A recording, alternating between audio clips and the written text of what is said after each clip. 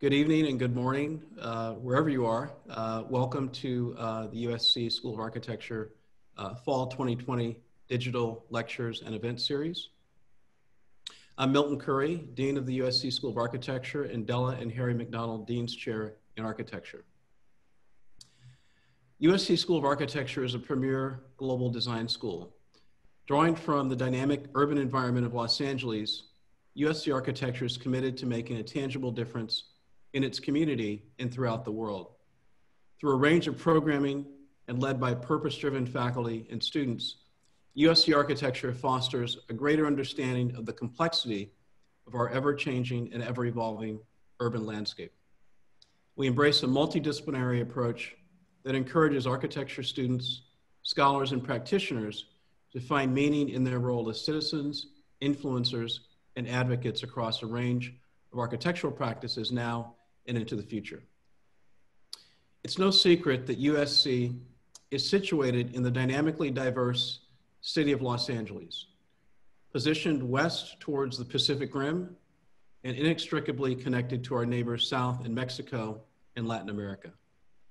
With a statewide population that draws from Black Americans who ventured west to migrate from the American South, Mexicans, Mexican Americans, Chicanos, and Latinx populations representing the full diaspora of South and Latin America, the indigenous population, an Asian diaspora from Japan, China, and South Asia, and white European immigrants.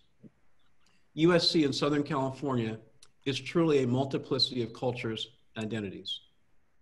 Building on this reality of the emerging American story and our closer connectivity to our global neighbors, West and South, USC Architecture is launching the Asia Cities Initiative and Latin America's Cities Initiative in order to marshal our intellectual capital to speculate, theorize, and better understand these global phenomena and to make our students intelligently worldly. Tonight's program, focused on Asia cities, is presented in partnership with the USC Board of Counselors and the Asia Cities Initiative.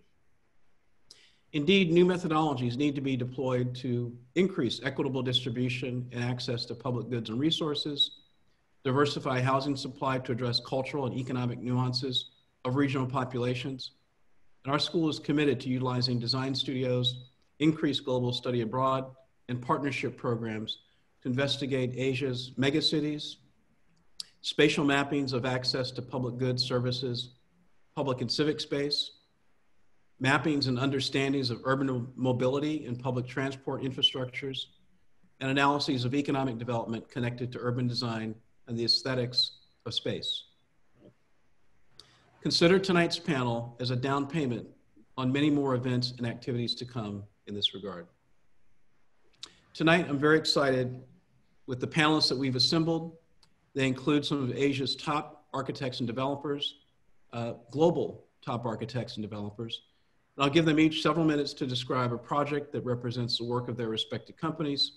We'll then have an open conversation about how their work and activities relate to one another, issues that cut across different cities, and those that are city specific, and what lessons can be drawn now and for the future in terms of high-end consumer behaviors, urban housing, physical retail and hospitality, co-living, the role of the arts, culture, and civic space. And then I'll go to the chat room and Q&A and take questions from the audience and continue the discussion. I want to briefly introduce our panelists in the order that they will speak to us. And I want to start with Grace Chung, co-founder and principal at X-Range Architects. Grace was born in Malaysia, immigrated to Canada. She holds a master's in architecture from Columbia University. She's a US licensed architect with extensive international experience from Pat Cow Architects in Vancouver, Bernard Tschumi Architects in New York, and OMA Asia in Hong Kong and Rotterdam. All this before co-founding X-Range in Taipei in 2003. X-Range is a design practice that encompasses master planning, architecture, landscape, and product design to establish a critical, inimitable voice with the methods and materials of architecture. Grace also serves as vice chairman of the Hong Foundation and has initiated groundbreaking support programs for contemporary art to great acclaim since 2015.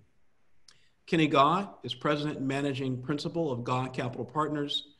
He graduated with a Bachelor of Science degree, magna cum laude from Brown University in 1992, and then went to work at Goldman Sachs. Subsequently, he co-founded GAW Capital Partners in 2005 and is currently president and managing principal. GAW Capital has raised equity in excess of 14.2 billion US dollars so far and currently commands assets of 24.8 billion US under management. GAW Capital is a uniquely positioned global private equity real estate fund management company. The firm has raised commingled funds targeting the Greater China and Asia Pacific regions since its inception and manages opportunistic funds in Vietnam and the US, along with the Pan-Asia Hospitality Fund and European Hospitality Fund. Notable transactions under his direction include acquisition and repositioning of Pullman Hotel G, Pattaya, and Pullman Hotel G, Bangkok, Thailand, AIA Tower in Macau, and Global Gateway, 68 Yi Wu Street building, and Club Lusitano building, and Kowloon City Plaza. Since 1994, Kenny has been managing director of Pioneer Global Group, a Hong Kong-based investment holding company on the Hong Kong Exchange. Adriel Chan is in Hong Kong as well. He holds an EMBA jointly awarded by the Kellogg School of Management at Northwestern University and a BA in International Relations from the University of Southern California. Since 2010, Adriel is executive director of Hong Leong and Hong Leong Properties, where he has held roles in finance, leasing, and project management, and was appointed to the board in 2016. He is responsible for development and design, project management, cost controls, and chairs the sustainability and enterprise risk management committees. Adriel is a member of the executive committee of the Real Estate Developers Association of Hong Kong, the Advisory Council of Hong Kong University of Science and Technology Business School, and Committee of Overseers of Morningside College at the Chinese University of Hong Kong. Stephen Wong is licensed. Stephen Wong is a licensed architect in California and holds a master's degree from the GSB Graduate School of Business at Stanford University, where he was a Sloan Fellow. He holds bachelor's degrees in business administration and architecture from the University of Southern California. Stephen is the chairman of Chongbang Group in Shanghai and managing director of Chongbang's parent company, Edward Wong Development Company Limited. Based in Shanghai, Stephen is responsible for the overall planning, finance and operation, real estate investment, and development activities. Since the 90s, Stephen has been a catalyst for the group's investments in China, US, and Canada. In Shanghai, Chongbang was one of the early investors and partners of the Shu On land, now listed on the HK Stock Exchange. In the US and Canada, the group has been active in both investment and development activities through its wholly owned subsidiaries, the Atelier Group of Companies. Stephen is a non-executive director for HSBC Bank in China, a member of the advisory board of the Stanford Sloan Program, Graduate School of Business, a member of the Board of Counselors, proud member of the Board of Counselors of the USC School of Architecture and the USC Price School of Public Policy. Ladies and gentlemen, our panelists today, and I'm pleased to welcome them and have them with us and look forward to the discussion. And I want to start with inviting Grace Cheng to give us some remarks. Oh, okay, so I go first.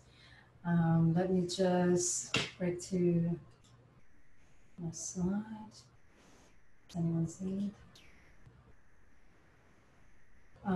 Yeah, okay. Just to give everyone a brief introduction to some of our projects. We have been in Taiwan for 17 years, and our work is really quite varied. We have done single-family homes, boutique resort to high-tech headquarters, residential complexes. We have also done large urban block renewal and reuse, public landscape projects, large-scale urban installations, bespoke pavilions, and even currently a spatial theater and stage set. I think I want to kind of bring it up that practicing in Taiwan has really allowed us to build on a very rich body of ideas and expressions. I think the more humane pace of Taiwan, direct access to manufacturing or making, diverse microclimates, grand landscapes with earthquake, and strong cultural heritage. I think all this definitely enable us to create projects that would not have been possible outside of Taiwan. For today's talk, I want to share two projects with everyone. These are still work in progress, The two projects present very exciting opportunities, not just from an architectural or development view, but also from an urban and cultural aspects. So the first one is the Sky Taipei project. It's in the heart of Taipei, most upscale international area, the Xinyi district. It's currently under construction. It will have two five-star hotels in there, the Park Hyatt and Yandas. It's a $100 million project involving several architects. So our portion of the design is actually on the podium level at the third and fourth floor, which has been planned as an F&B, food and beverage floor. Our design actually goes beyond the commercial interior to connect to the park directly outside of our site via a pedestrian bridge, which will be connected to the skywalk system of the entire Xinyi district. I think our design transforms the park into a modern citizen-friendly place. The goal is to create a rich urban experience. And this idea actually extends into the interior. So inside, this is one of the public plaza, mobile eating experiences, and then the sculptural pedestrian bridge that connects to the park, which brings us to an urban theater where you can sit and enjoy a performance. This theater is also a homage to a very beloved public theater, performance theater that was demolished to make way for the redevelopment. So in a sense, it's really giving back to the city. And there is also water play, wildflower valley in the heart of the city to make this a connected and enjoyable urban experience. So I think here the discussion is really about creating a dynamic, authentic urban experience rather than just interior styling or making themes for 150 restaurants and eateries. So reviving the park as a public focus with the end goal of encouraging the retail business to better succeed and thrive long term, I think it's really a win-win scenario. And there is also going to be public art program on the site. So it's actually a very exciting project for us because it really, the first time, putting everything together. So the interior, the retail, a kind of public aspect to the park. So we're quite excited about this project. So hopefully as time goes on in a couple of years, we'll have more to show. The second project I want to share is slightly a bit larger. It is a new city development that will have about 8 to 10 towers. We are starting to develop a master plan for it. The site is in New Taipei City. It's about 20 minutes from downtown Taipei. For those of you who've been to Taipei, it's basically the big area in the yellow circle. So the outside area is largely called New Taipei City. Our client is a multinational billion-dollar company that has been in Taiwan for 50 years. So after moving their factories out of Taipei, they want to rezone the land as commercial and residential development. So we started the project in May, but by June, debates and discussions on a new type of urban space has already exploded all over the world. So as you can see here, these are from Paris's 15-minute city. So from London to Paris, urban institutes to mainstream media. So there are calls for rethinking our cities, ideas of the 15-minute city where everything is within walking distance, human scale, diversify services. So with an eye on this future trend, our client has really commissioned us to explore new ideas of working and living specific to Taipei and to propose new types of urban spaces and possibly typologies for the future. Grace, So I think your slides are not advancing. okay. Where are we at now? We're still in the first slide. First slide? Yeah. Oh my God. So what to do? Let me try again. Did you try restarting it? Sorry. Yeah, so let me stop share. Let me share screen. Let me share again. Okay. We can see the whole thing. Let's see. Okay, is it going on? Yeah. Can you see? Advance to the next one. It's already advanced. Oh, no, it's not. Uh-oh. So, any ideas what to do here? Escape. Try again. I mean, here we can see the whole row of slides. Okay, you know what? Let's do this. It's not ideal, but can anyone see it? Yes. We can see the whole, we can see about 12 slides. 17 slides. Oh, why is it not working?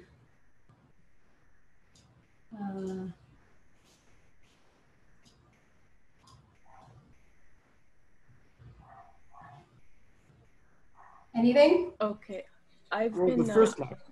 There's a So message first slide? here. There's So a it's- message. Grace, there's a not working. Grace. There's a message here that says if you stay in PowerPoint and not hit play, you have to stay in the PowerPoint keynote mode and not hit play. And not hit play. Yeah. Just don't hit play. You'll have the column of slides okay. on your left. So can anyone see it now? Is there a slideshow mode? Or? There is, but obviously it's not advancing. That's not bad. Can you see it? That works. Yes, we can. Does that work? Works. Yes. Okay. All right. So just briefly, some of our projects. And then, so the project that I was sharing, this is the Taipei Sky Tower project. And so our design portion really involves an interior going to a park via a pedestrian bridge that will connect to the entire city urban walk system. The idea is to revive the park and therefore bring in more foot traffic and create a kind of public focus in the heart of Xinyi district, which is the most upscale neighborhood of Taipei. So some of the highlights in the project. So we have a public plaza inside, mobile eating experiences, sculptural bridge that brings you to the park below, and an urban theater. So the theater, as I mentioned earlier, is really a homage to a performance theater that was demolished to make way for the new development. So this is a way to kind of give back to the city. There's also water play, some wildflowers in the heart of the city. So again, as I mentioned earlier, so this is a kind of putting together an authentic urban experience as a way to make sure the retail business has a greater chance to survive. So I think it's really a win-win situation from a kind of urban and cultural standpoint. So the next project that I was going to share, okay. So as I mentioned before, this is a project that is will have about 8 to 10 towers. It is outside of Taipei City. For those of you who've been here, it's about 20 minutes away. The client is a multinational billion-dollar company. It's been in Taiwan for 50 years, and they're moving their factories outside of the city and to rezone this land for commercial and retail. So we started the project in May, and so by June, there are all these ideas bubbling all around the world. So from the mayor of Paris, to London, urban institutes, mainstream media, they're all talking about ideas for new living, new urban living and working, the 15-minute city, where everything is within walking distance, human scale, diversify services. So with an eye on the future, our client has really instructed us to explore ideas of working and living specific to Taiwan and to propose new types of typologies. So we are now looking into some of the Taiwan paradigm for urban living and working. For example, the patio shop houses, which are basically a combination of street patio, shop or work and home. And also embedded within its form, there are like cross ventilation, courtyards, organic roofline, which are all traditional responses to mitigate density and climate. And also our multifunctional street. This has really been a part of how the city has worked for years. For those of you who's been to Taiwan, I'm sure you've seen some of this. The street alleys are really where the lifeblood of the city is. And so as we move forward, we'll be looking into mixtures of living and working scenario, co-living, regen housing, high-end condos with river views, mid-end family housing, community art centers, well-being facilities, etc. I think this new city cannot be just a green city. This obviously is no longer enough, but a green city that can unite some of our traditional wisdoms and our cultural future. So in essence, a place where we can all work and live. So these are the two projects that for me today. So sorry about the slide mishap. No problem. So I hope that wasn't too troublesome. Fantastic, Grace. Thank you. Kenny? Okay, hope it works for me. Wait a minute. How do I get out of this? Okay.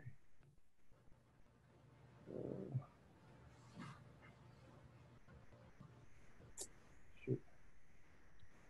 I'm trying to get to my own screen. How do I get out of this? Oh, here. Okay, this is full screen. Sorry. I did this. And then share screen. There we go. Are you seeing my screen or no? No slides. Not Are yet. you seeing my screen? No, not yet. That's a problem. Okay, share screen. Are you seeing my screen? Not No. yet. That's a problem. I'm pressing the share screen button, right? And then you have to select one of the windows, I think. There's a small pop-up, and you select which screen you want to share or which window you want to share. Yeah. There we go. Yeah, See it? got it. Okay, good. All right, so I'm not going to really introduce myself because Dean Curry already did. Shoot, how do I advance now? Okay. But this is just some of the projects we have done. Basically, we invest pretty much across the entire spectrum of real estate, from office buildings to shopping malls to hotels to industrial warehouse and data centers. But today I want to talk about an interesting project of ours. Maybe it's not as fancy or glamorous, but I think it's pretty interesting from an urban redevelopment standpoint. It's a big portfolio of community malls in Hong Kong, which is attached to public housing estates. So just to give people context, I want to give a brief history of public housing in Hong Kong. Basically from 1945 to 1949, during the Chinese Civil War, after the Second World War, a lot of immigrants or refugees moved from China to Hong Kong. And they lived all over Hong Kong in a lot of these shanty towns. And a big fire destroyed one of the big shanty towns called Shek Kip Mei in 1953. And that was the birth of the public housing project in Hong Kong, when the government built public estate on top of that site to house the homeless. And over the years, the Hong Kong government continued to build a lot of these housing. And up to 1997, approximately half of Hong Kong's population live in these public housing projects. And the population here are generally working class to lower middle class type residents. So it makes up a big part of the social fabric of Hong Kong. But this building of public housing stopped around 1998 during the Asian financial crisis, when the public housing, when the private housing market collapsed. So the government put a moratorium on the construction of these public housing, and that lasted until I would say about 5 years ago. And that kind of sowed the seeds of a lot of the rising housing crisis, and also the private housing prices also going through the roof, creating a lot of social unrest and protests, which we saw last year. And in these public housing estates, even though the government stopped building, by 2016, still about 45% of Hong Kong population live in these public housing. And that's about 3.3 million people. And within these public housing, in addition to the accommodation, there are also a lot of retail centers. Pretty much in all of the major housing estates, there are retail centers, which were originally designed as an integral part of the residential communities.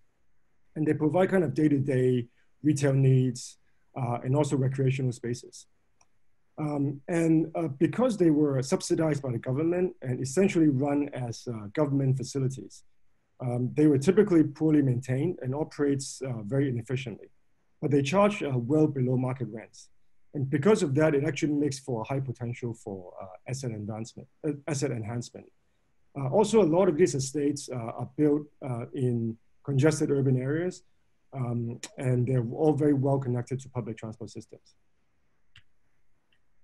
So in 2005, when the Hong Kong stock market was launching the real estate investment trust product, the government hived off 151 of these retail facilities from the housing authority and put it into a new company called the Link REIT.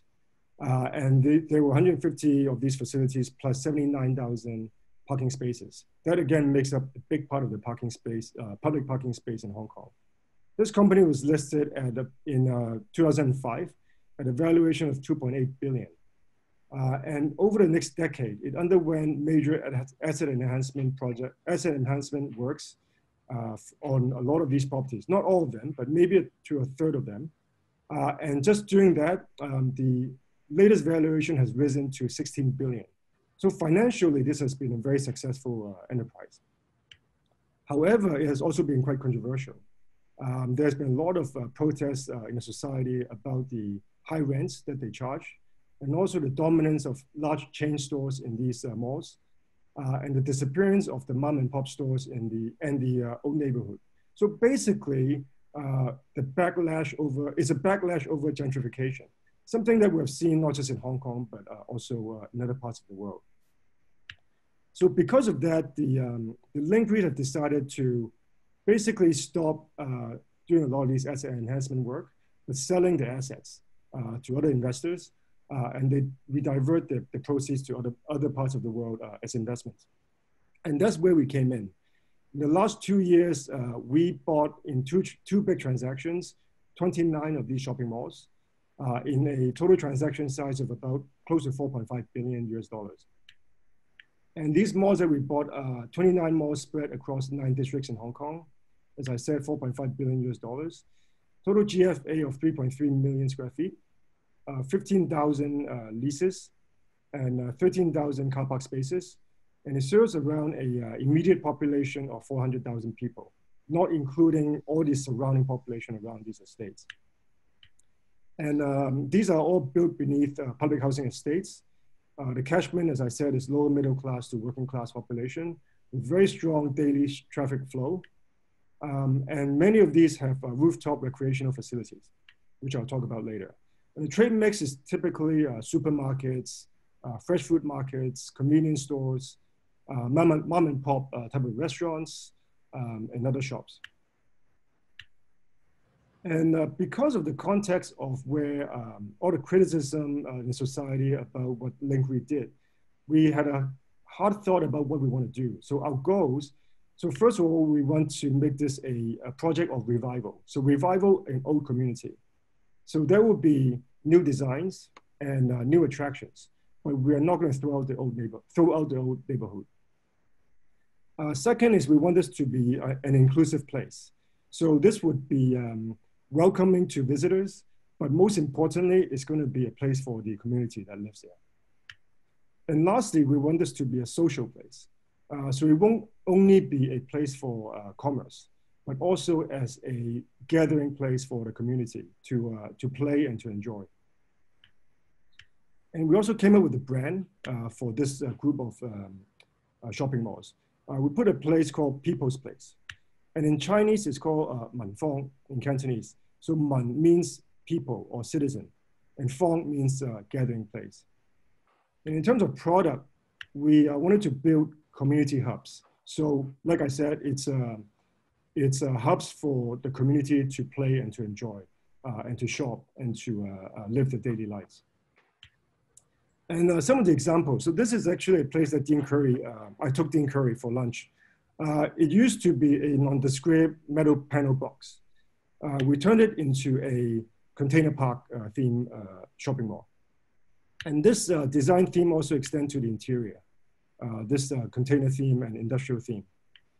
And some of the empty spaces, we also decorated with the same kind of design concept and also put benches for local residents to rest in the comfort of air conditioning space. Another photo of the old to new. And this is the interior of the old wet market area. You can see there are a lot of empty stores already in the past, which we have turned into a vibrant, fully air-conditioned, modern fresh food market. And on the other side of it, we turn it into a large food court with a large variety of food choices. The number of eating spaces went from 2 in this entire mall to 16 different kind of restaurants and eating places after we did the renovation. And we also made sure we kept some of the old popular stores. So this is a old newspaper stand, which has been there for decades. And we made sure that we brought them back into our new space. This is another one of the old store, which has been there for like 30 years, selling like hardware and household goods. We also brought them back.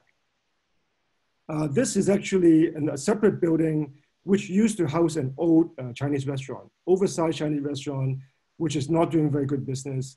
With the food court bringing in all the new restaurants, we feel that we don't really need this anymore. We turned this into a senior citizen care center, plus an NGO, which gives vocational training to unemployed women and housewives. This is another of our malls, which we just opened a month and a half ago, called Seoul. This is how it looked in the past, and this is how it looks now. These are old badminton courts. You can see there are not even nets on them, so pretty much nobody uses them. We turn them into a multi-purpose recreational space with sitting areas for people also when they go into to the food court, they can bring out food and eat here also. Another picture of what we did. And this is how it looked inside this wet market area, which we turned into a modern food court. And this is how it looks now. How it looks in the past and how it looks now. Again, part of this mall which we upgraded. Oh, and this is another one of the old shops, which was very popular with local residents. Again, we brought them back into the new space. This is another one of our malls called Hans. In fact, this is the Hans Market, which Link Read actually upgraded, but we found that we could still improve on it. And we rebuilt it into a fantasy land. So this is actually a fantasy land, which is also attracting a lot of young people, where parents bringing their kids to shop as well. This is how it looked before, and this is how it looked after. And these are some of the examples of the old shops that we brought back. One of the interesting one is this tea house to the right, which is in another one of our malls called the Shackley, in the Shackley Market inside the Shackley Mall. This is a famous tea shop in Hong Kong. In fact, we found out after the fact, after we bought these malls, that one of our 5-star hotels in Hong Kong, we have a Michelin-star restaurant, Chinese restaurant, where the tea sommelier told us that this is the place he goes to buy premium tea. So we also kept this shop in this old shopping mall. And in addition to the shopping mall and the markets, we also put a lot of emphasis into upgrading the sporting facilities. So the first project we did is called the Kaiyip Recreational Center. And this is a very famous street basketball venue because of this iconic cage-like architecture. For its fans, they call this place the Golden Cage. So for the Golden Cage, what we decided to do is we want a theme of our Hong Kong and our basketball home ground. And the idea is to use placemaking plus street vibe to renovate this court. And with for this purpose, we worked with One Bite, which is an up-and-coming small Hong Kong design firm, and also Slap, which is a group of Hong Kong young people who grew up in these public estates, and they are also street basketball fans. They published a book about all the street basketball venues across Hong Kong. So we worked with these two groups to reposition this sport court. These are some of the pictures. before and after. This is how it looked before, and this is how it looks now, before and after.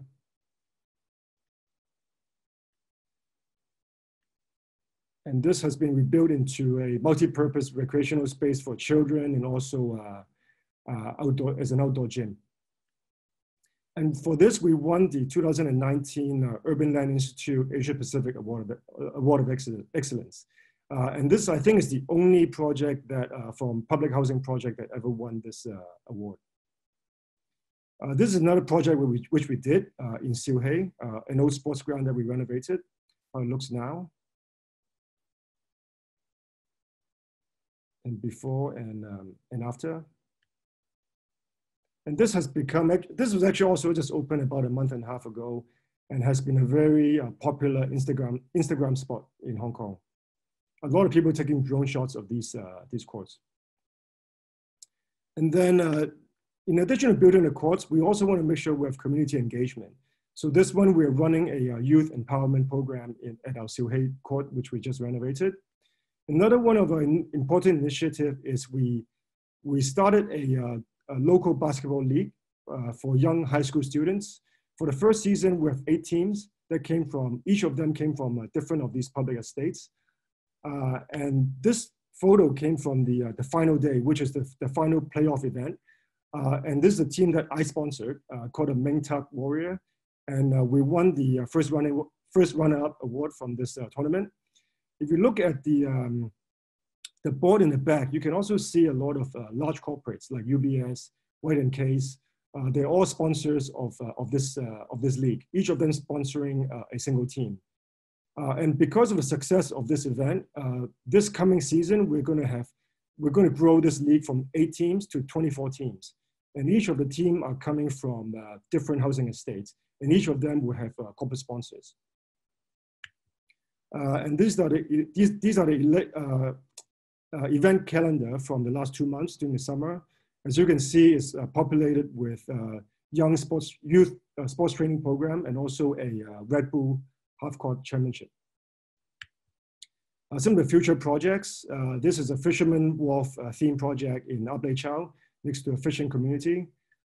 This is next to one of the oldest temples in Hong Kong called Chai Kung Miu, and that's why we built it as a temple theme. And this is a play, this is in Shek Lei Market, and a play on nostalgic Hong Kong. So building a new space, making it to look old.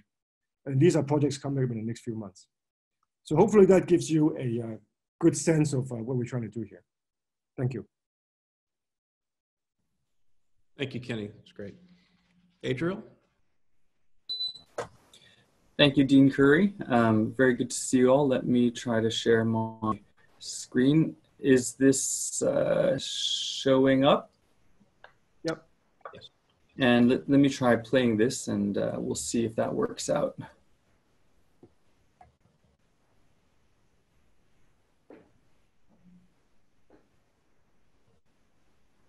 All right, so are you guys seeing this all right? Is it moving?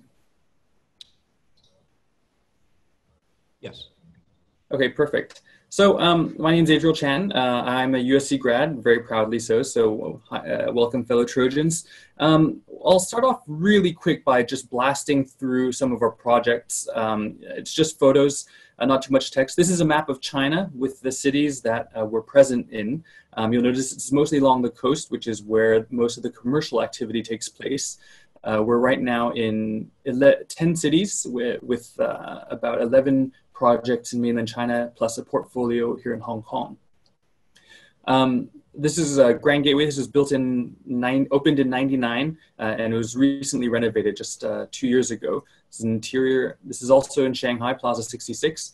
Most of our projects are retail malls or mall anchored and mixed-use projects. This is an interior of Plaza 66.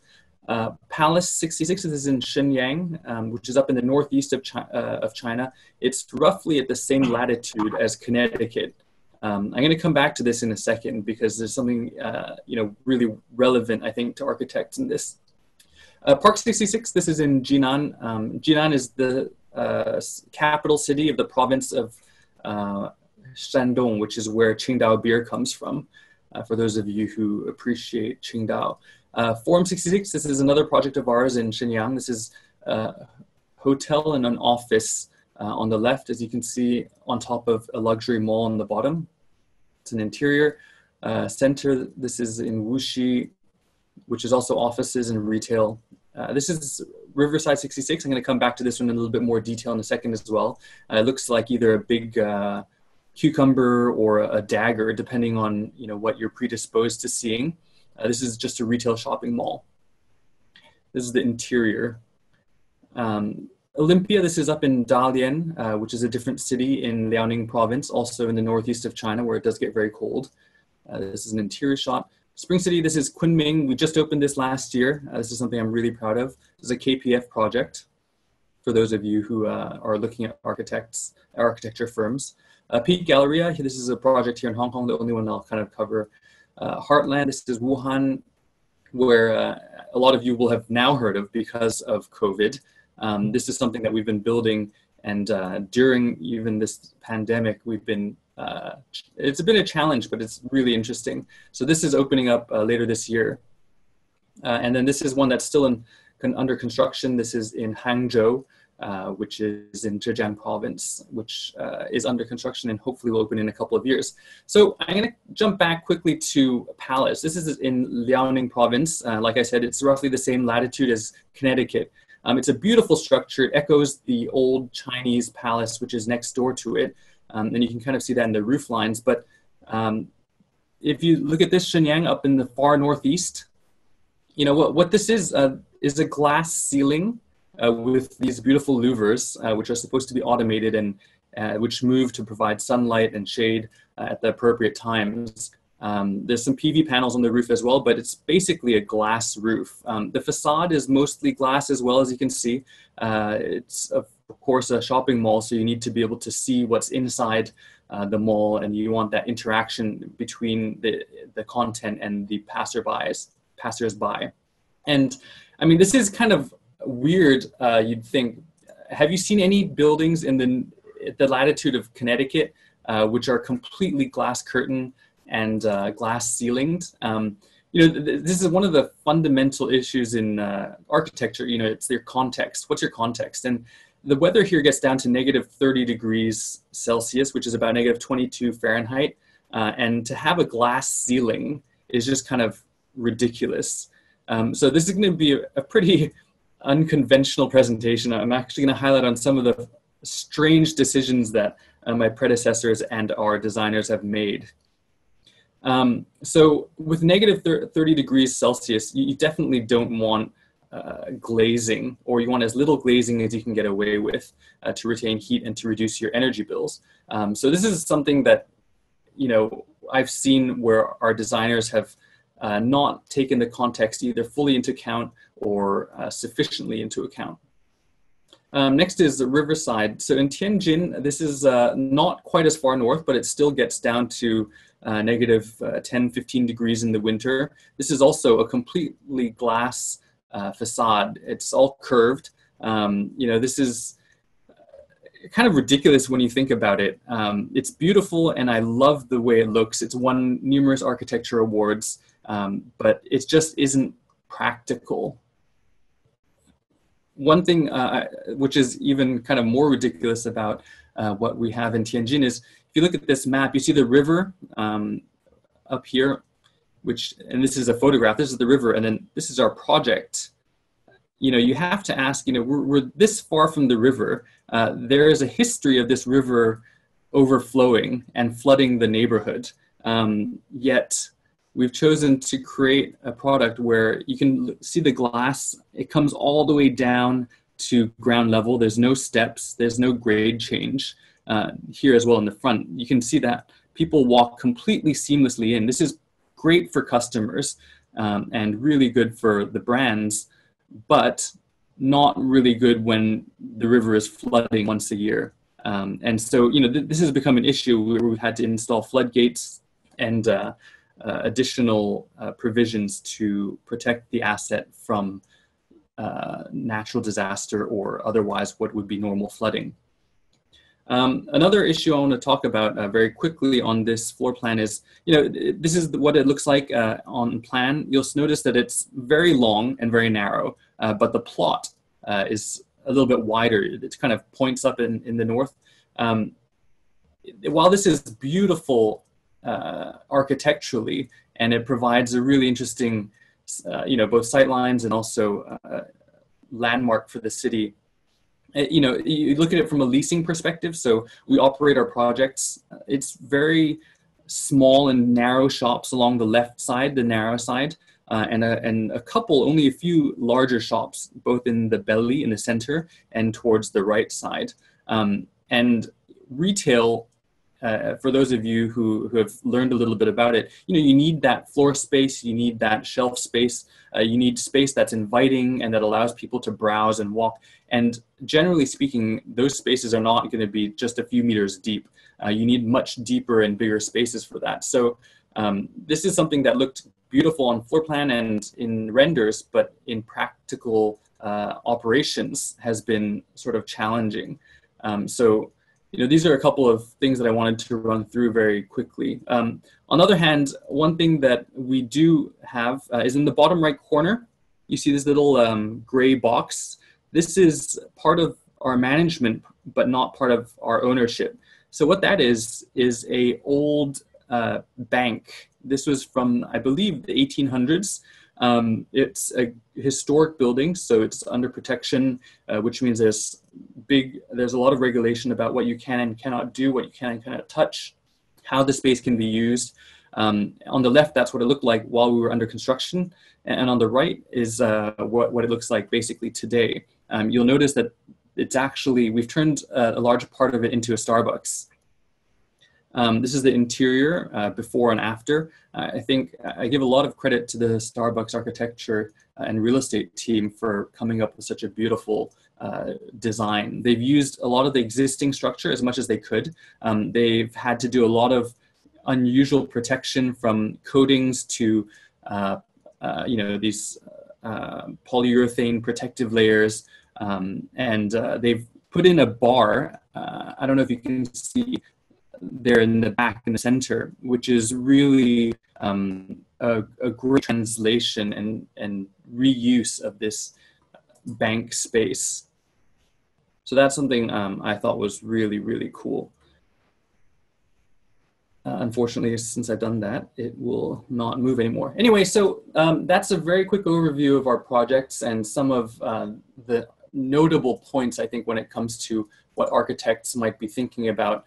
The context, as you've learned, is so important, and it will always be important, and you can never ignore that.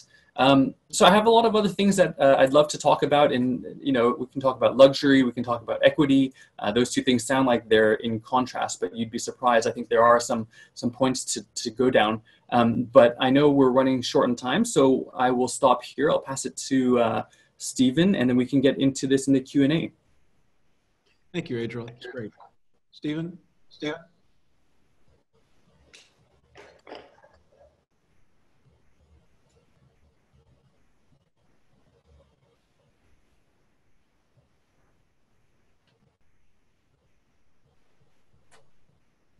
Can you see the screen, guys? Yes, we can see it. Great. Again, thank you, guys. My name is Stephen Wong, also graduate of USC. I've been there for a long time and a long time ago. I've decided to take this in a different spin, is coming in from an architect's point of view as to what development is like and what can we do as an architect to influence development from start to finish. And hopefully we can actually implement our ideas, realize our ideas more effectively. So I'm going to take you on a very quick, hold on, let me just load the screen here. A visual tour of what we do at Italia Capital Partners at the genetic level. And then I'll move on to the corporate issues and then obviously the projects afterwards. So this is what we do as an architect. Middle of the night, a lot of drinks, a lot of drawings, a lot of BS, and then we try to do something together. Obviously, we learn how to do buildings and components on buildings. This is Christopher Alexander's pattern language. And then we learn about cities, how they are put together. In many ways, this is actually where the genetics of real estate comes in. And then we learn about components, urban proportions, activities on the streets, and modern cities as well, in a different scale and proportion as well. And how civic spaces fits in.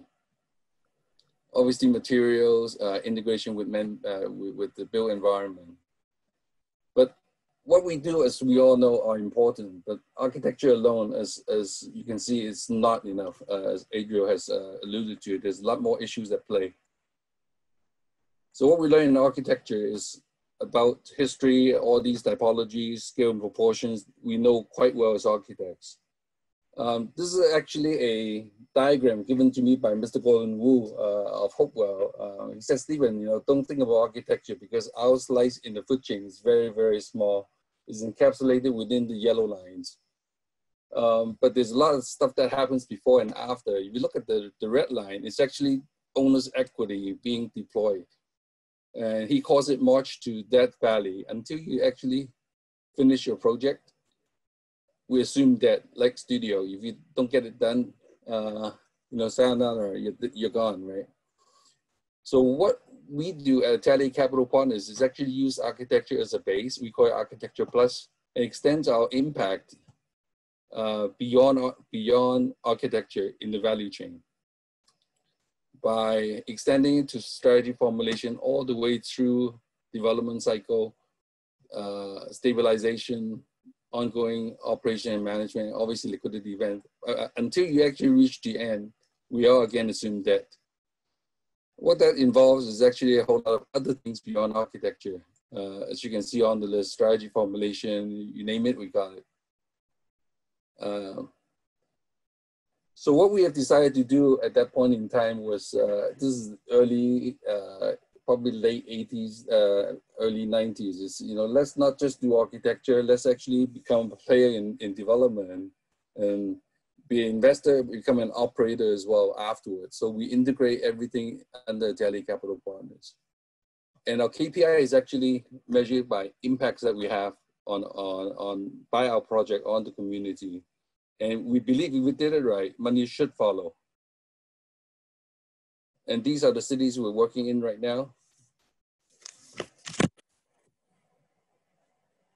And again, cities are all different. It's quite impossible to generalize. So we localize our strategies accordingly. So let me give you an example of what we do in Shanghai. This is back in the early 2000s. This is actually a view of Shanghai from the air, from the eye of a pilot. It's a city of 24 to 25 million, more than 2/3 of the size of California. And one of the key cities in the world in the 1930s, so it has a lot of history. It's the main name card for China to integrate back into the world. It's a city going through massive amount of changes. It has a huge wealth gap. So when we actually start looking at Shanghai, the question is, how do we approach it? So I learned this from the Navy SEALs. How does one eat an elephant? Well, we try to do it one bite at a time.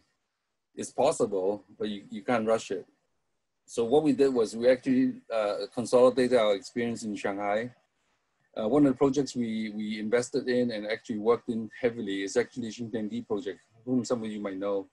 It's a targeted market. Is actually high-end expatriates, along with offices, retail, and residential, with a big amenity, public space in the civic space, which is the man-made lake in the middle with parking underneath. Here's the Xintiandi and Taipei Chao project. This is again early 90s, early 2000s, late 90s project, and we will actually start implementing that in around 2001. And we offer a lifestyle along the way. The question we have at the time is, this is mainly for expats. Can we actually offer that to the locals, which the local market is way underserved? So we came up with the idea of retail anchor mixed use. We call it life hubs, where people live, work, and play. The question we have at that time was, can our life hubs deliver lifestyles free for all to the locals? Can this be backyards for the local residents? Can we actually deliver product at local pricing as well, at in the long run on daily basis? And can we actually start implementing in one of the poorest neighborhood of Shanghai, which is called Taipei district at that time?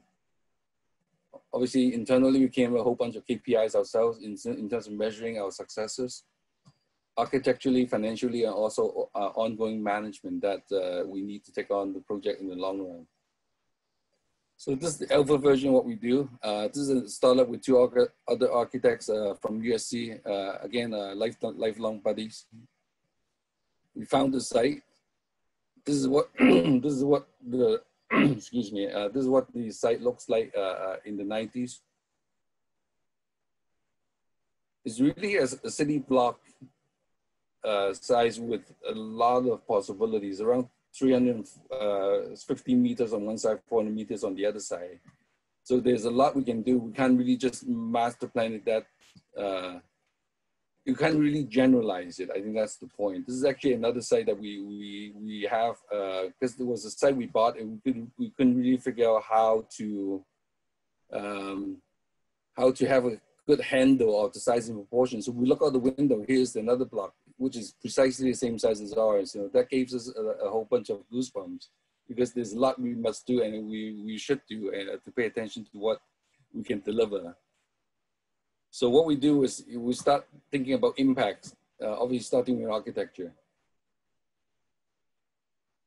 I'm going to run through these slides very quickly in the interest of time. We went through the whole diagram, massing, scale and proportions, circulation,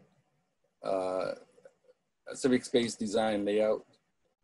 Again, the working models in every space that we have, every level that we have. And again, these are stuff that all of us in the architecture have experienced. Oops, sorry. Modeling, and then obviously we went through construction, which we construction manager as well directly. And in 18 months, we delivered the project to the locals at their own pricing. And obviously this project was one of the ULI Global Award finalists. Our next project actually won the Global Award from ULI afterwards in the same idea. And this became the study case for ULI also in 2014. And we check our boxes again, and we pretty much hit every box we have that we laid out in terms of delivery. So you may ask, you know, again, I echo what Kenny and Adriel were saying. You know, what we do is nothing new. We're just part of the evolution. It is really about evolution of a city. We go back to the basics. If you look at the painting by old Chinese painter in the 11th century circa, all the urban living have existed at that time. This is urban living in different mode, in different format as of today. So like humans, city evolves. And what we do at Delhi Capital Point is we just focus on incremental change, one project at a time. We're just part of that process. So since then, the project in 2009, Life Up at Jingqiao won the ULI Award, again in the same format. I won't go into details. And we keep delivering and improving on our ideas, and obviously evolving with new technology and everything else. Under construction right now is another Life Hub that we have in Shanghai, again in a rather in an old neighborhood that's actually developing at a pace that's behind the general market. It's a project that we use all our skill sets again with preservation that coexists with the new Life Hubs.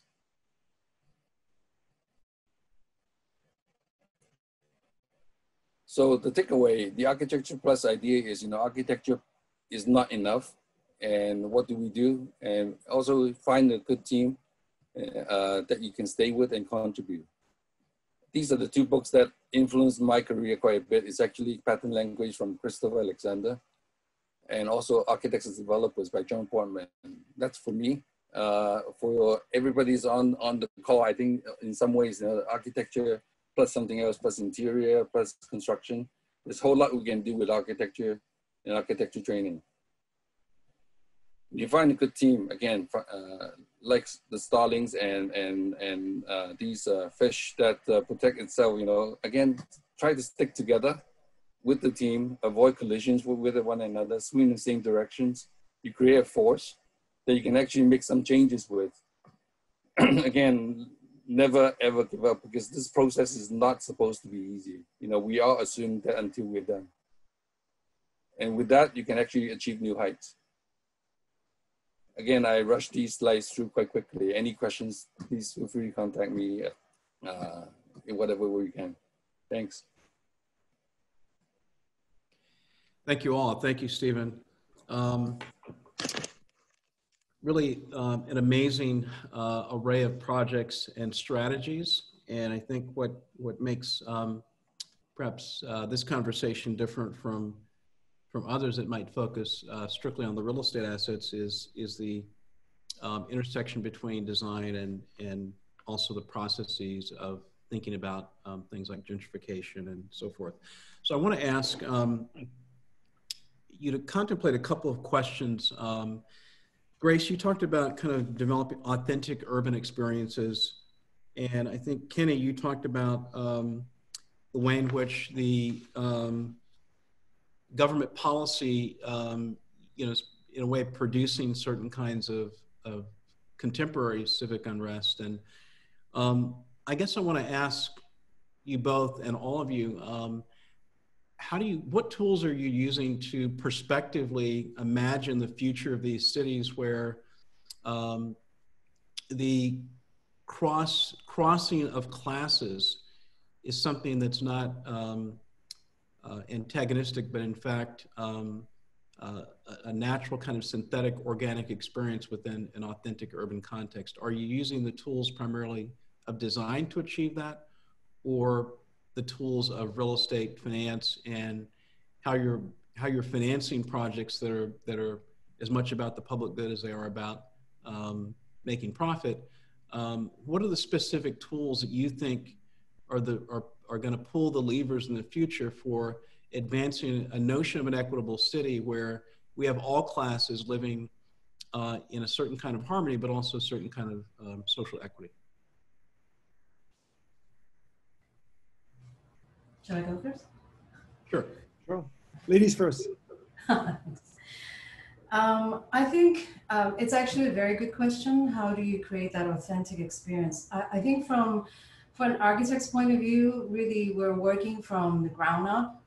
So I think some of the things that I pay attention to would be the kind of material, the solutions that are really embedded in how people use the space. And very often you've been to Taipei, and Taipei is really called one of the ugliest cities. But if you really look into how these spaces have been used or appropriated, I think there's a lot of intelligence in it. And so these are kind of, you know, collected over kind of generations or over the entire culture. So these are the things I find very interesting. I've actually given a TED talk on it. But so coming back to projects, I think one of the things that, tools that I use would be the materials and the experience that are associated with it, in a way to try and see if there's a new way to redesign or rethink or represent that, so that it gives people kind of a new pride in what they have or what is already there, but really is something that they could claim their own, and it's going to be as good as whatever they find in Paris or another foreign country.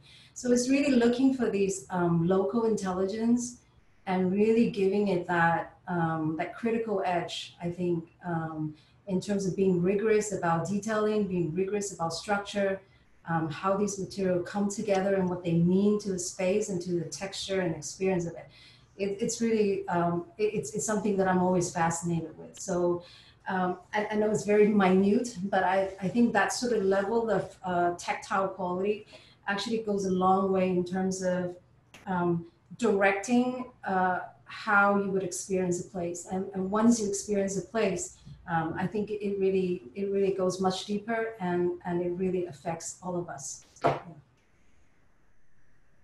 Yeah, I think from the project that I was talking about, is one of the first time we truly thought about a project in a more holistic way.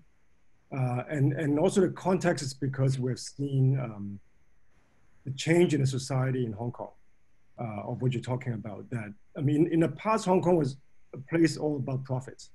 So when you build a project, all you think about is, I'm going to do something new, and I'm going to target these customers, and because these customers are going to bring about the best profits for me. They may not be from that region, they may not be from that community, but it doesn't matter because I want to make the most profits. But because of what has happened in Hong Kong in the last few years, I think people need to, or developers need to start to change their thinking. So the project cannot be about only the new customers that you bring in, but there are a lot of people who are living around there that your project would affect. And I think it's the same thing that has happened in around the world in a lot of gentrification projects. In the beginning, of course, people applauded it because the streets look more beautiful, there are new buildings going up, crime rates go down, which is a good thing. But after 10, 20 years, people realize communities get displaced. The social fabric changes. So I think developers need to start to think about this more holistically, how to balance profits when they bring in the new, that also provides, that doesn't throw out the old community or the old neighborhood. The other thing that we found is we are trying to use design and architecture. First, of course, it's make sure it's eye-catching. And because today there are a lot of social media, and when you create something eye-catching, it becomes very Instagrammable, and that becomes free advertising for you. So a lot of the projects that we did within this People's Place project has that in mind. So there's a lot of placemaking type of ideas that creates a lot of Instagram moments. And we've seen that to be quite successful also through this process.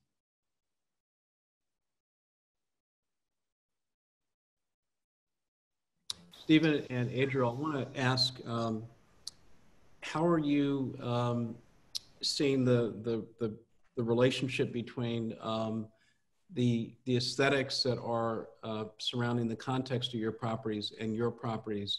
Are you elevating, do you find you're elevating rents and pricing around your projects, or are you entering into a market that's already priced similar to the product that you're bringing into market? And then secondly, I do want to follow up on the thought of what can we learn? I mean, I'm interested in this oscillation between class in the city, and I'm a wonderful array of projects where I think the aesthetics of a kind of super graphics and this Instagrammable moments, as Kenny was talking about, and then in a way the aesthetics of luxury is becoming more and more experience-based.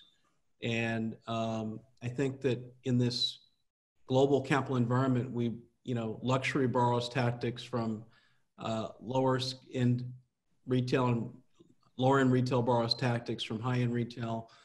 So that's one element that I'd like to kind of delve into. How are you finding your projects fitting into the existing context, Stephen and Adriel? Adriel, you want to go first? No, please. Why don't you start? Okay.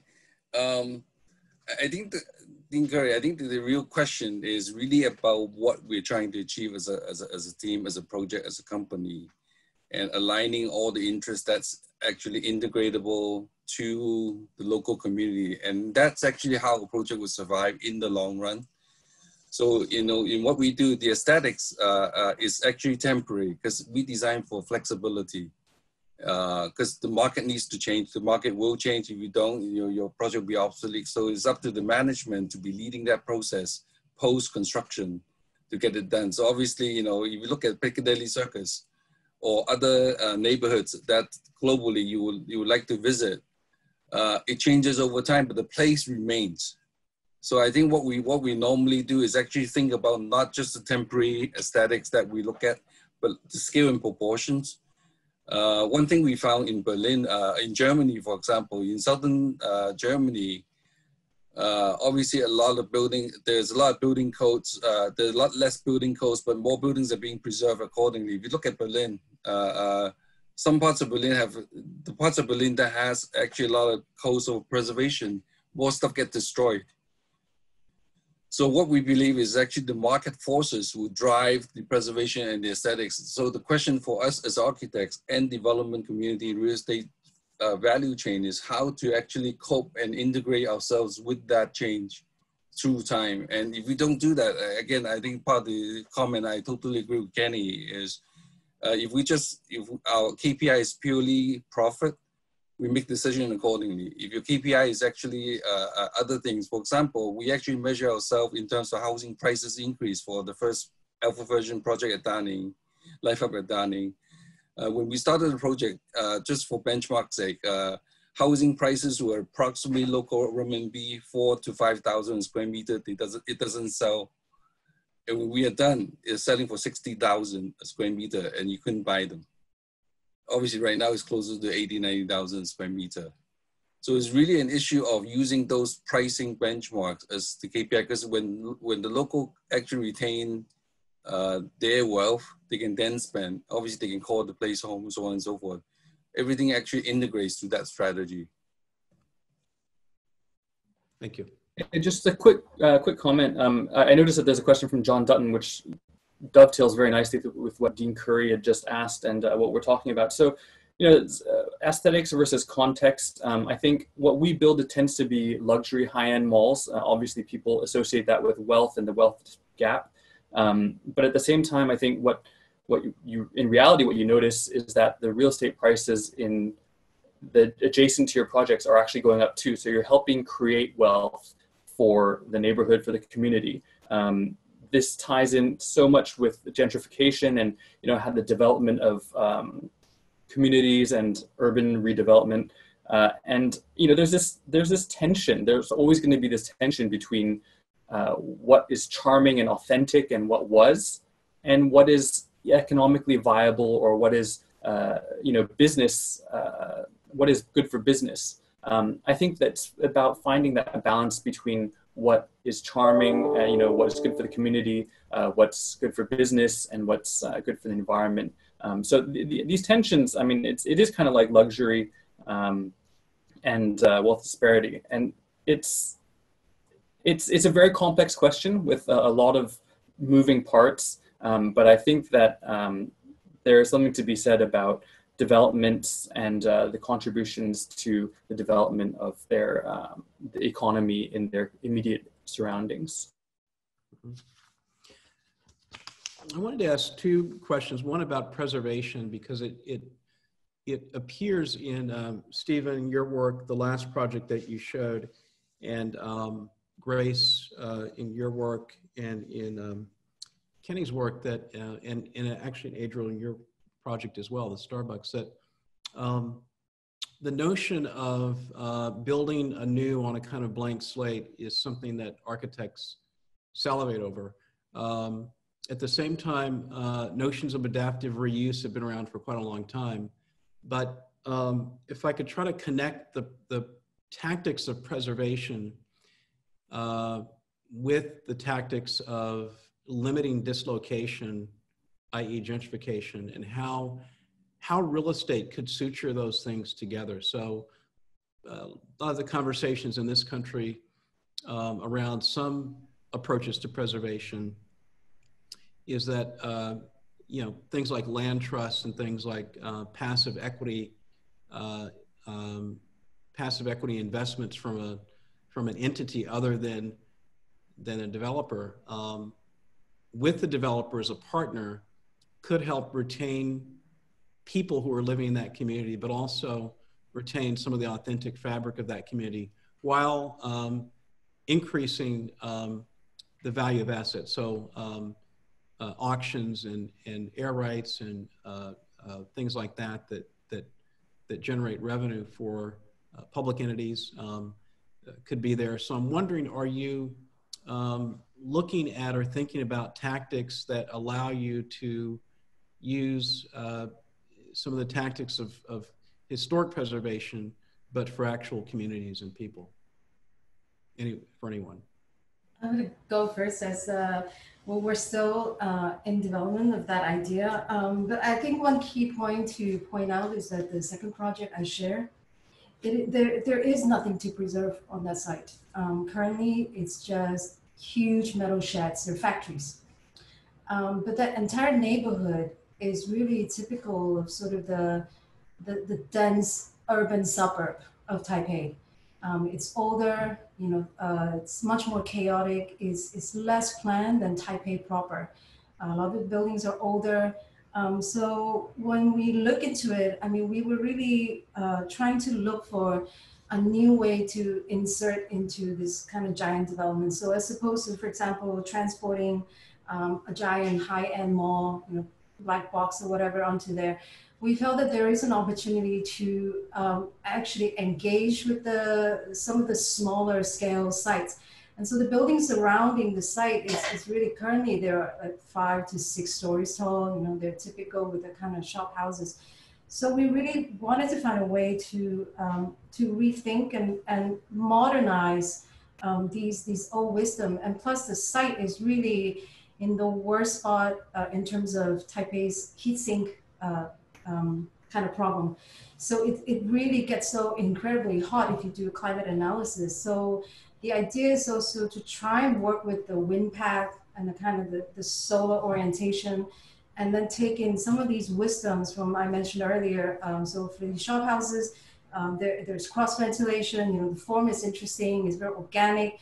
People generally live and react better to this, and plus it also allows for a lot of variety in terms of experiences. So we are looking into how we can give this like a modern edge. Like if we are to do this 2020 or 2030, what would this type of construction look like? And again, you know, it has to make development sense, which is kind of what I'm excited about, because it's not really about keeping something new and renovating it, but it's really about innovating and rethinking from the inside out. And so I'm optimistic, and I'm really hoping that we would have some very exciting new urban spaces or new typologies or combinations to show you guys in the future. Great.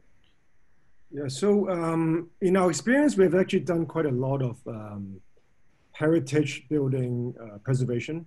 Even in LA, we own the Hollywood Roosevelt Hotel in Hollywood, which is a pretty well-known heritage hotel there.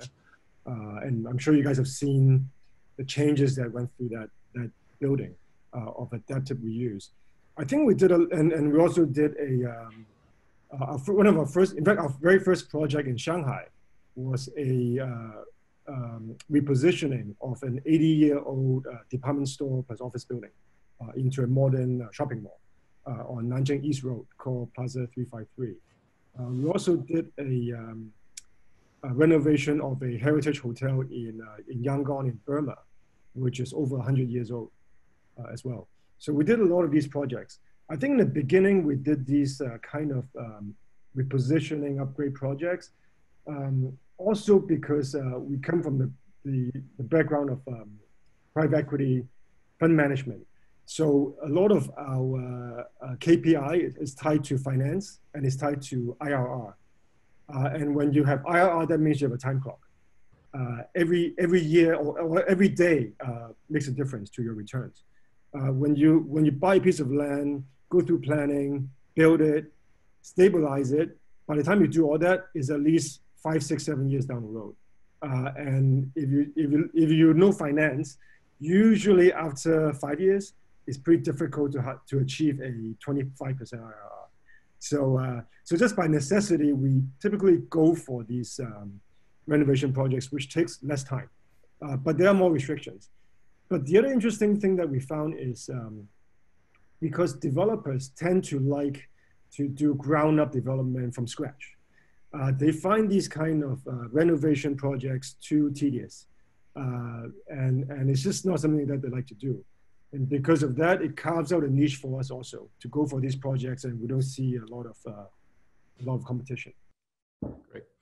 I'm gonna combine a couple of questions in the Q&A. And one is, you all received privileged education from Western universities. Have you ever questioned the design approaches you learned? as being culturally appropriate, sensitive, and authentic to the specific Chinese context? And also, do you see, well, it's an open question, do you see the presentations as East learns from the West or West can learn from the East? Combining a couple questions there. Maybe I'll take a quick stab at this one.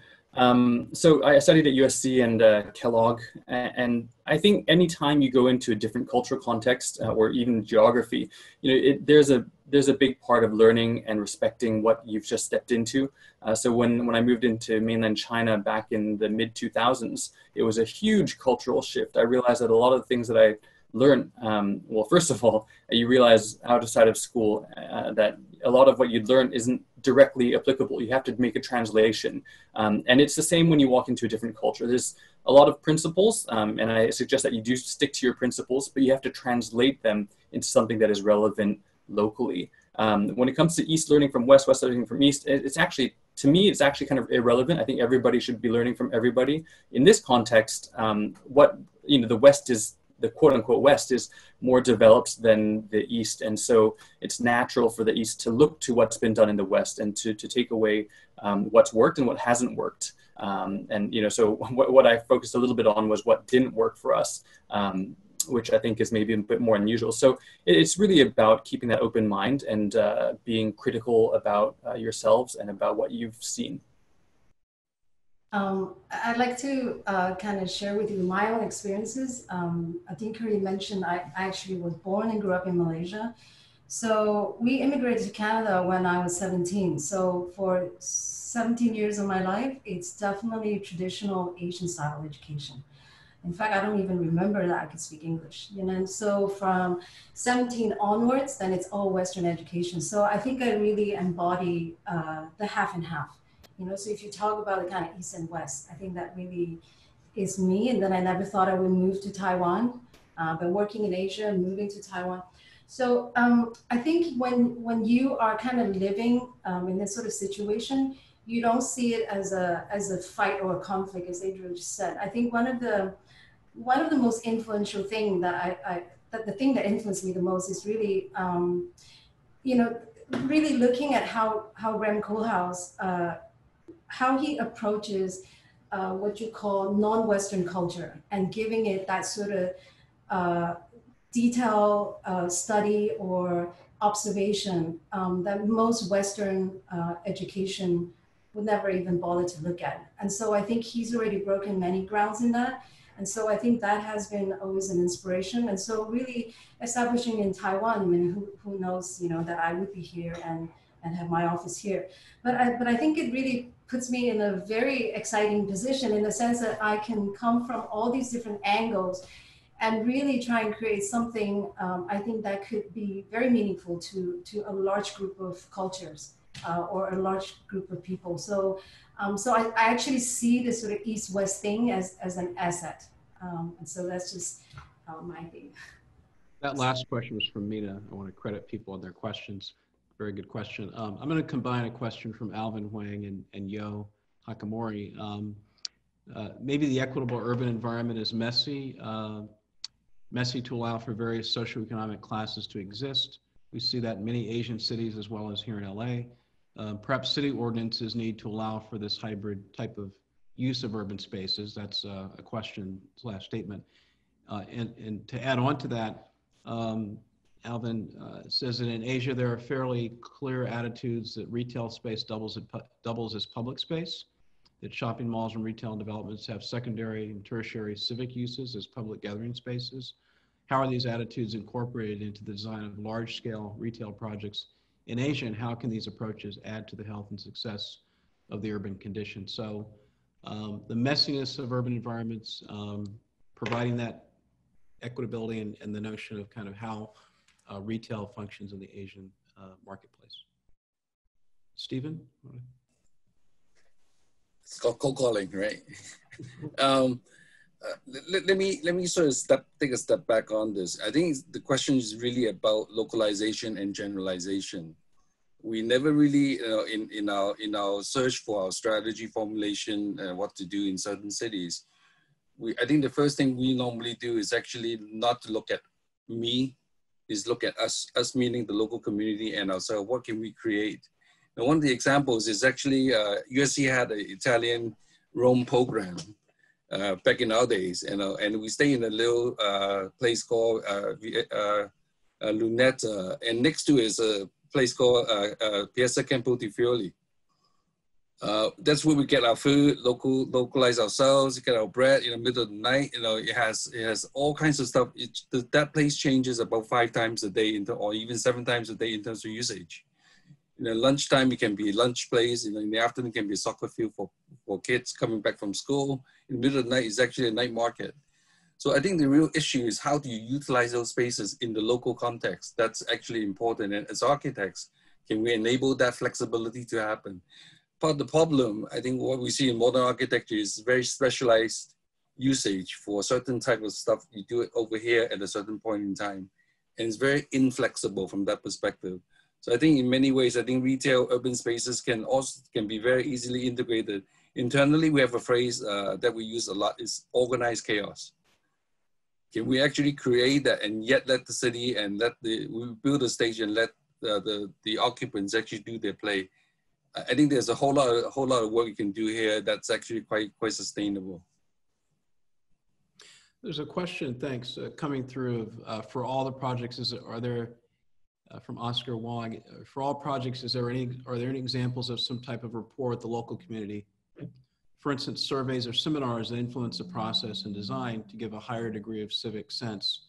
How do you, on the one hand, get past the public entities that have to approve projects, and on the other hand, how do you proactively seek community buy-in on the kind of projects that you're doing? I'll take on that. Actually, just on the project that I showcased just now about these community malls, we actually have had to do a lot of that. As I said, 45% of Hong Kong population actually live in these public estates. So it makes up a very big part of the society of Hong Kong.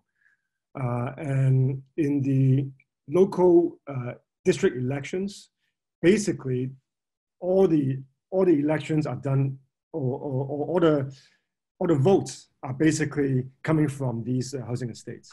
So in almost all of our shopping malls, there are district councillors, which are elected locally by the local residents that represent them.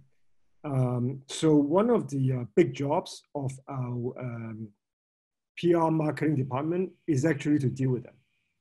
And instead of dealing with them antagonistically, we go and engage them and we talk to them. We understand from them what their constituents want. And we often work with them. A lot of times it's our ideas. We give them ideas and say, we tell them, hey, this is what we're trying to do. And we're going to do it for the good of the community, but why don't you take credit for it? So by doing that, they actually help us spread what we want to do and get buy-in from the community. So it's kind of a two-way street of communication, but it's managed, and we manage it that way. And just a quick comment on this. I think it's so important, and as architects, you have to think about your communities and you have to take their input into mind. But when you enter your practices or developers, what you'll realize is the time cost of money and opportunity costs are huge. I mean, these projects, we're talking hundreds of millions of dollars, billions of dollars in some cases. And a day's worth of interest, like interest rate on that is a lot of money. So in reality, while we all want to do that, and I'm all for supporting communities, it has to be done in a very effective and sort of quick manner. And sometimes you get to do more, sometimes you don't get to do as much. So just in a business context, there's so much more that comes into this than just what is that ideal level of integration and communication and feedback from your community. So I want to, we can indulge for another 10 minutes or so. I want to shift to kind of, we're an architecture school, but we're very interested in the capaciousness of our students and faculty around, making the ideation of concepts design concepts come alive at much smaller scales in some cases, aspirationally than the great work that you all are doing. But also, you know, I think the beautiful thing here is people can see an arc towards an aspiration of doing the kinds of projects that you're doing. But I'm wondering, I'm going to be haunted by our March to Death Valley slide from Stephen Wong. That was a cautionary tale for architects. And I want to maybe think about that in the context of our school and say, you know, we have a generation of students that are very interested in taking the strategies that you're using and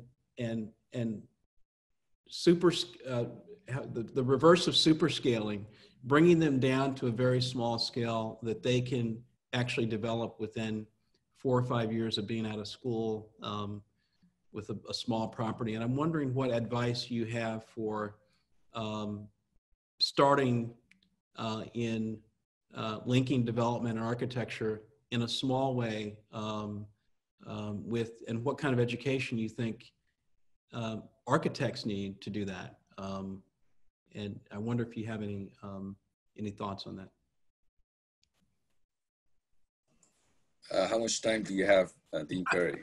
I can go on for years on this. Let me take a quick stab at this. I think it's really a process of actually exposing yourself to what you are passionate about.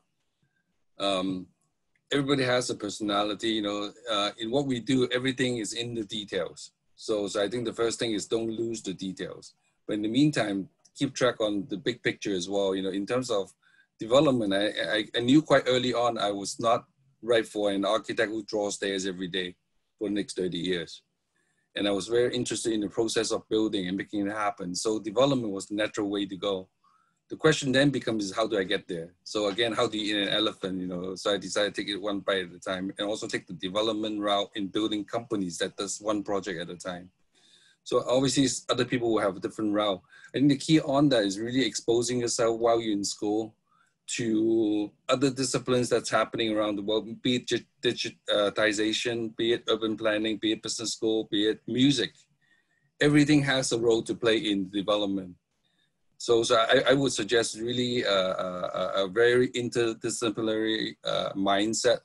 Expose yourself and really just don't rush it. You know, don't get to the IRR, as Kenny rightly said. So the minute you have an IRR in mind, you might as well get into a production line of just building projects for the sake of money. But what we do is actually much more lasting in terms of impact. So I tend to say this is a really optimization process into the skill set, building a team, rely on your team and do good work through time. I think that's really how I would advise, and find your team early. There's a lot of trust in the team as well that you need to have. So we've seen massive urbanization in the markets that you all work in. And I'm wondering, as you look at other Asian cities that aren't as developed as the ones that you're working in, and maybe not as prosperous, what are the lessons that they could take from the work that you've done and the kind of accelerated pace of development that's happened in Hong Kong and Shanghai, in Taipei? I'm gonna go first because our projects have ranges from very high budget to very low budget. And in Taiwan, most of the development and money, of course, is in the North Taipei. But we've done projects sort of to the south of Taiwan, outlying islands, and very quickly it becomes very clear that we are really building in a whole new different culture. The craft, there is no professional builder to speak of. You know, these are just local guys that put things together. And I think so very quickly you have to find a way to get the project to a certain level, but then you will find that these local forces you can't beat. They're going to build what they can and how they build. There's a whole culture of construction that will greatly impact the building. But I think I've learned that could be of great benefit. Like the boutique resort that we just completed, it's done extremely rough in terms of construction because we had known this as a fact that we must accept from day one. So we kind of built into that sort of vibe as a kind of main characteristic of the building. You know, the concrete is like super rough, there is no interior, blah, blah, blah. But then really to focus on creating a strong identity and a story within that beautiful nature. You know, I was looking at countries like Uruguay, where they don't have a lot of money, but they're building fantastic buildings.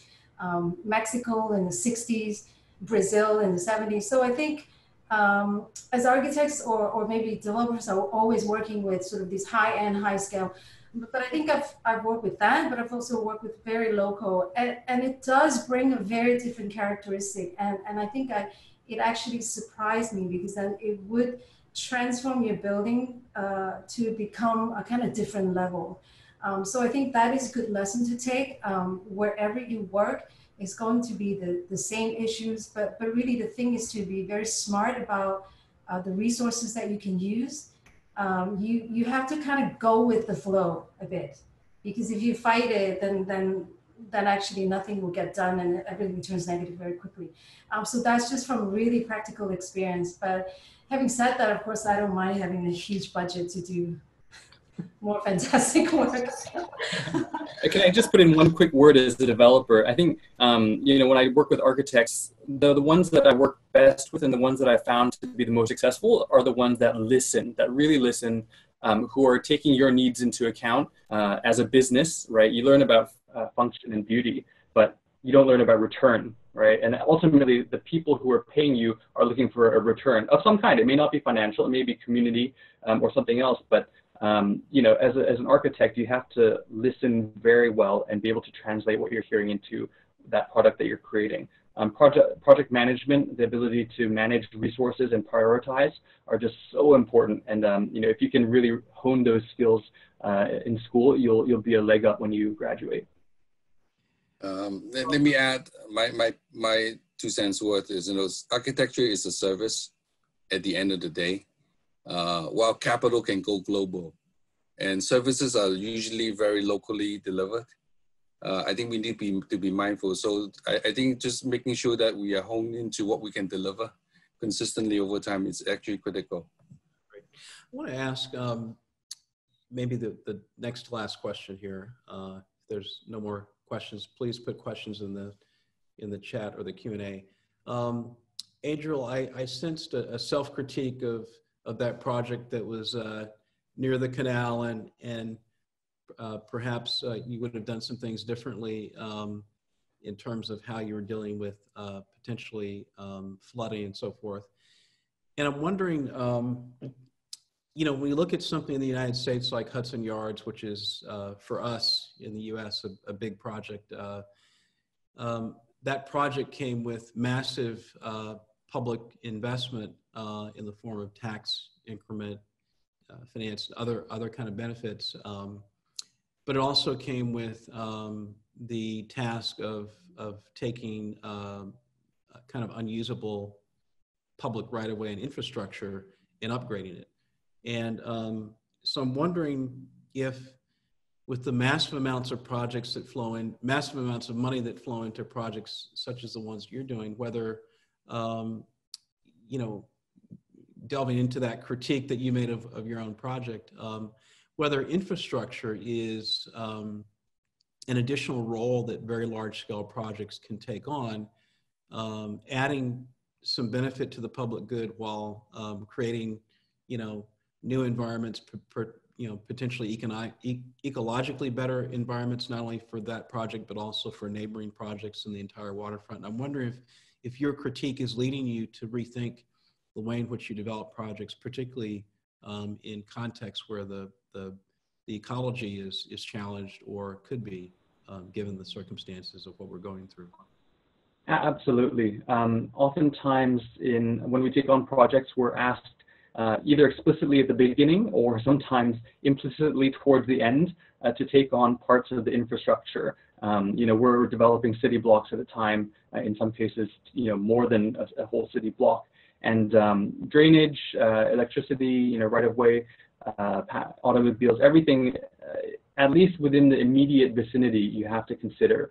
If you don't have enough electricity, you know, we've been in positions many times where we actually build substations for the government and in return for, they can't pay up front, so it might be delayed payment in form of tax breaks or things like that. It has to be planned. It's all part of the earliest stages of your investment. Do you have enough drainage? Do you have enough electricity?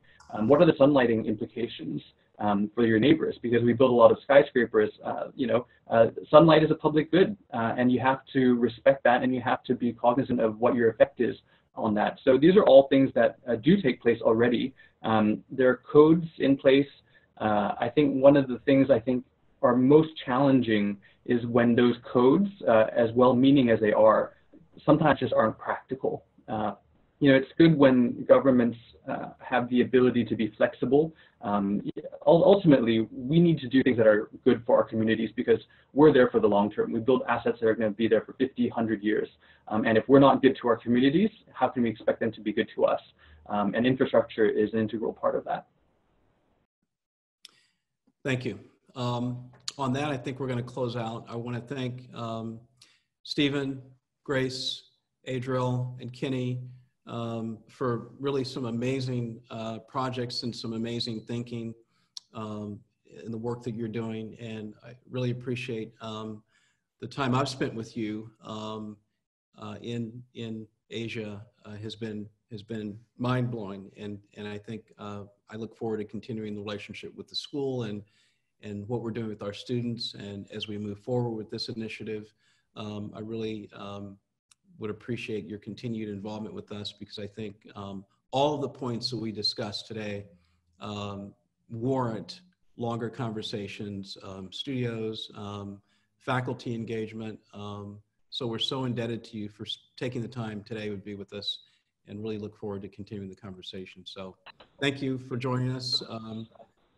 Tune in next week for, I feel like I'm on television. Tune in next week for our next lecture by Catherine Sievert Nordenson, who will be talking about her work in landscape architecture. And thank you all for joining us. Good night.